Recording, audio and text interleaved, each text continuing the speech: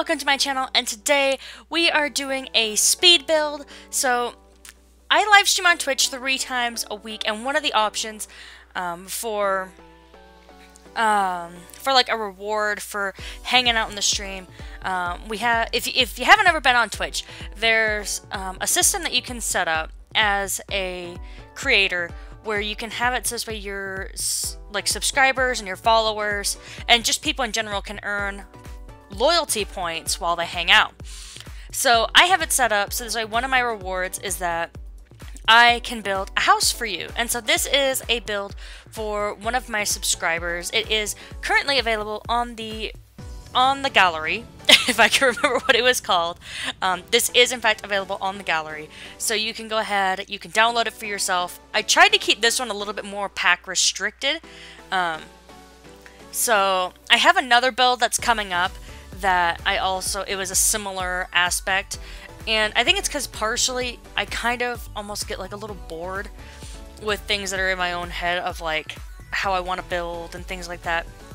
So it's also a way to help me kind of, you know, sit outside the box and, you know, kind of create something new. So here we are. She wanted a two bedroom, 2 bath ranch style home. So that's kind of what we went for here. And I wouldn't necessarily say that it's like, I don't know what I'm trying to say. Honestly, I don't. I don't know what I was trying to say. I've been trying to kind of work a little bit more outside and try to do things different instead of like my usual builds. This one I also incorporated the terrain tools if you didn't see them in the beginning. I did that as a way to kind of also incorporate that because I know I usually tend to get to know my subscribers, and I generally tend to get to know my followers. And so one of those things is that she does enjoy using the terrain tools, she just doesn't always have the inspiration to use them. So I kind of did this as a way to kind of inspire her to be able to do more. And I promise we will get those columns there in the second row. I struggled so hard trying to just get them up there, and I couldn't. And then I found out I could do that, and it was cheating, but it worked. And that's what matters. So we have 2 bedrooms and 2 baths upstairs. There is a little laundry area, kitchen, dining, and living room downstairs. She also wanted a more family-ish style home with a kind of like a country style inside and room for a cat. So of course there will be pet stuff available in here. It also includes a lot of stuff from Seasons. And laundry day. I think those are like the most used packs out of all the packs I used. I used quite a few packs. I used more than I probably should have, but I did end up showing it to her. She was very happy with it, and that was the whole point of it. It also gave me something fun to do, where I could try something new.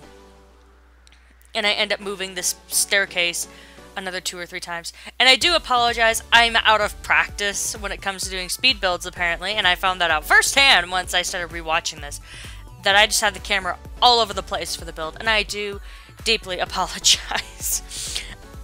In the moment, I didn't even realize I was doing it, and it's kind of all over the place until I start to build. Once I start to build, it settles down a bit, because I usually focus on one room, and so I stay in there and I try and decorate a room while moving about. So if the motion sickness is getting to you, I understand. I do apologize. Like I said, apparently I'm just out of practice. Like, I guess it's been a while since I've done a speed build, and so I'm kind of sitting here going, oops, my bad. This also comes with a detached garage, which is probably looks more like a home studio than anything. So, which I kind of do like. And then it has like the metal slate roofs on, or is it roofs? I think it's roofs. I don't know. I really don't know. Anyway, so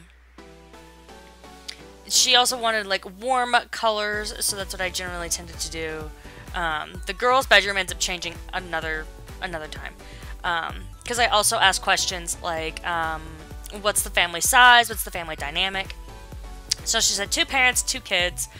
Did not specify genders of any, so I kind of just went a little bit more, honestly, I went a little bit more outside the box, because if you've ever watched a lot of my builds, I generally tend to stick to the same color schemes, usually grays, blacks, maybe some neutrals, and that's about it. So I tried to do more other things. I tried to do other colors. I tried to pick things I normally would not pick, and that's the struggle I've been having, is I get comfortable, and that's not necessarily a bad thing when, you know, I'm playing my own save file and I'm very happy with the way that it looks. But I also want it to be more versatile, and I also want to experiment with more colors and more textures and more things with the colors and tiles and stuff. Because I just find myself using the same stuff over and over and over and over, and nothing's changing. And I want my houses to start to look different. I don't know if that makes any sense to you guys, but that's what I was going for. I end up changing these counters out because I can't find a counter or a cabinet that matches. I was so mad. So we ended up going with these ones because I knew there was cabinets that matched, because that's what I wanted. I wanted matching cabinets. Which is actually, I'm so terrible with cabinets. I very rarely ever remember cabinets. And honestly, I think I forgot a trash can. And I forgot to put the mailbox out front. My bad. At one point I had a post-it note here that said trash cans, mailboxes, and apparently my brain said, screw that, you don't need that, you got this! I did like 3 builds with them and it went, you got this, you don't need that no more. And I threw it away. And now we're back to forgetting trash cans and mailboxes. So if that tells you anything. And right here in the kitchen, it gets a little wonky. So if you need to look away for a minute, this whole corner thing here, I end up getting a little crazy with it. So especially with just trying to move the objects onto the tables and stuff. I'm just like, I'm rewatching this. Because I watch it originally to make sure I don't have any long pauses. Because occasionally when I'm doing speed builds, because they take so long, I get up, walk around, get something to drink, get something to eat, visit with family, my husband, and pets, and stuff like that. So sometimes I end up pausing the video. I leave it recording this so I can just come back, do what I want to, like, finish up what I'm doing, and then let it go. But so, like, I've watched this video already once, so now I'm rewatching it. So, just in case you were listening for an audio clue, it should be safe to come back. I'm done moving stuff around the kitchen. I don't get crazy with it no more. I do end up changing the color of the chairs here because I like having different colored chairs in houses. I think it's very unique. I feel that it makes the house look different, and it really helps incorporate colors and pops of colors and stuff like that. And I have been subscribed to Better Homes and Garden magazine because apparently I'm now a 40-year-old mom from the 50s, I guess. And I actually really kind of like, I started reading the magazine I just got in the mail, and I'm just like, oh, this is like so cool. I can totally use some of this information. I'm going to be using this information. And then I realize I'm like, oh my god, I'm old. And I'm not that old. So, I mean, here we are. But in the magazine, they were actually talking about how bold colors are especially in this time and this year. So, I mean, not that I really incorporated any of that into this build, but I just mean, like, I think that's part of the reason why I've been introducing pops of color everywhere, is it's kind of like a way of introducing myself to color without overbearing myself with it. Which I feel is what usually happens. I hope you can't hear that. Maybe it's probably because I talk too loud. If you can, I do apologize. I have a train. I have like a railroad that's literally like a stone's throw from my house, aka like 1,000 feet. Well, actually, no, it's probably farther than that. Probably about 2,000 feet.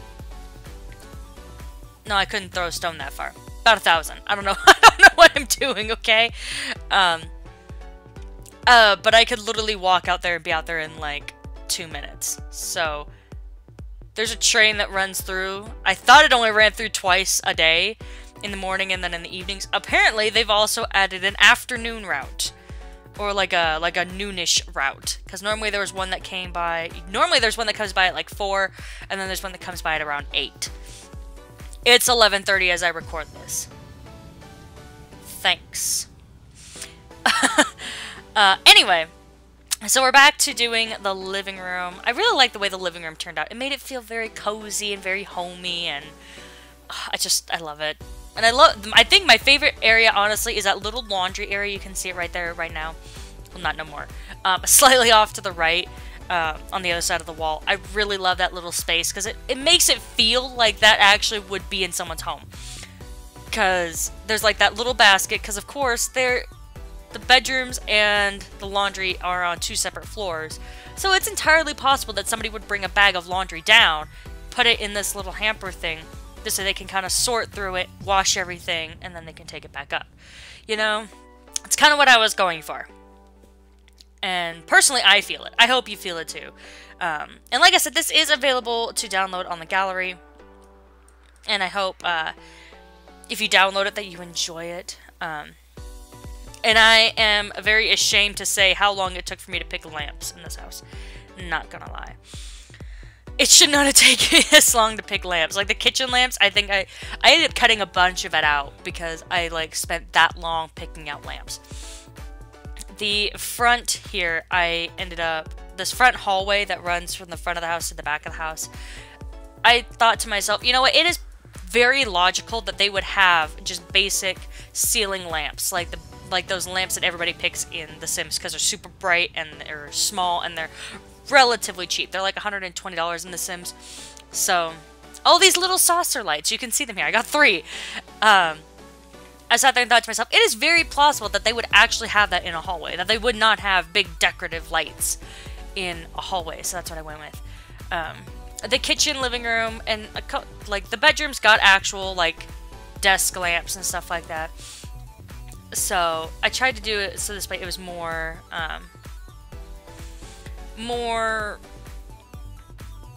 homey.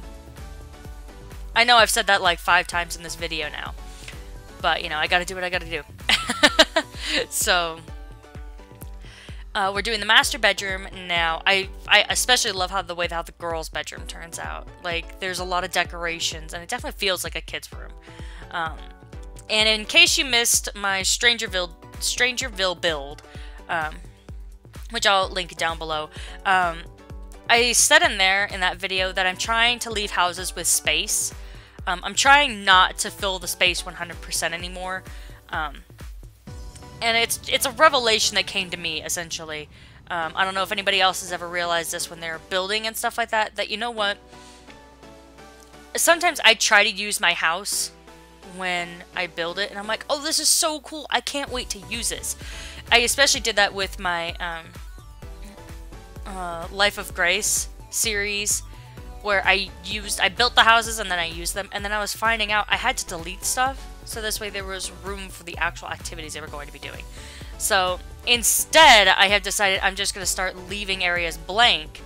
This way you can fill it with whatever you want. If you want to fill it with pictures of the family, you can do that. If you want to fill it with a gym, if you want to fill it with an art studio, if you want to do the YouTube recording studio, I mean, those spaces will actually be available to you, that you won't have to like try and find it and figure it out, or figure out what you can live without. Or trying to figure out, hey, can I build an addition on this? I don't know. Is that going to be a little ridiculous? So, but, like I said, I'm just trying to leave some room in there now. This way, you know, it's not 100% full anymore. Which I know I have appreciated, because I did that actually with the Strangerville build. And then when I started playing through the Strangerville, I was like, hey, you know what? There's actually room to put stuff in this house. I could actually buy things that I know she'll need. What a concept. I am a little ashamed at how long it took for me to realize that, but I've learned it now, and that is what matters. So I'm also trying to remember, not every kid needs their own bedroom. I think it's because where I grew up, And the fact that it was just me for a long time. And then there was my sister. Me and my sister shared a room when I was a kid. But then once my sister moved out, like, I had my own room for a long time. And I realized that, you know what, it's not that unreasonable that kids might share bedrooms. Because I'm sitting here thinking to myself, I did share a bedroom when I was a kid. So I think it's just, with me having my own room for a long time, it makes me want to build rooms for each child on their own, you know? Instead of making kids share a space. So, and that's what I've been really working on. Because I always find that there's always some place to improve, something else to do better. So, I did end up putting like a little mini gym up here. Mini, very, very mini. There's a boxing thing and a yoga mat. The scouts are there, so this way the Sims can join the scouts. If they don't want to join the scouts, they can just delete that right on out and you'll be good to go. This is the girls' bathroom. Yes, I did assume that they were girls. I did not get told otherwise, so it's kind of what I made. And it's just because I know this person has she has a little girl at home. So I was like, you know what? I don't know if she made the family that way, but we're gonna do it just because I know her. So I did. I think I sized down a lot of rugs in here because I think like some of the rugs are like a little too large for the space. Because it also seems unrealistic that you would have a rug that would go edge to edge, especially in something like a kitchen or something, because then it would kind of bunch up at the counters and stuff. Like, so I've tried not to do that as much. Like, you wouldn't see the rug under the toilet in a home. That physically would not happen. Like, that's a physical impossibility. I mean, I guess technically it's not, but it'd be a lot of work to just get a friggin' toilet on top of a rug, okay? You couldn't even have it mostly under the rug either. Like, I recently had to go through and change out the seal on a toilet, so I am well aware of what the underside of a toilet looks like. I am far too versed into that at this point. But here's a little mini garage. It's essentially like a one-car garage, but it's got like some stuff out there for like a little home studio. So it's got the guitar, the piano, the woodworking station, and a easel. So this way, you know, it's kind of like a creative space. And then you can kind of decorate however you want. If you instead decided that you wanted to use it for a YouTube studio, you could do that for the little video producer thing from Get Famous. Or you could even do I'm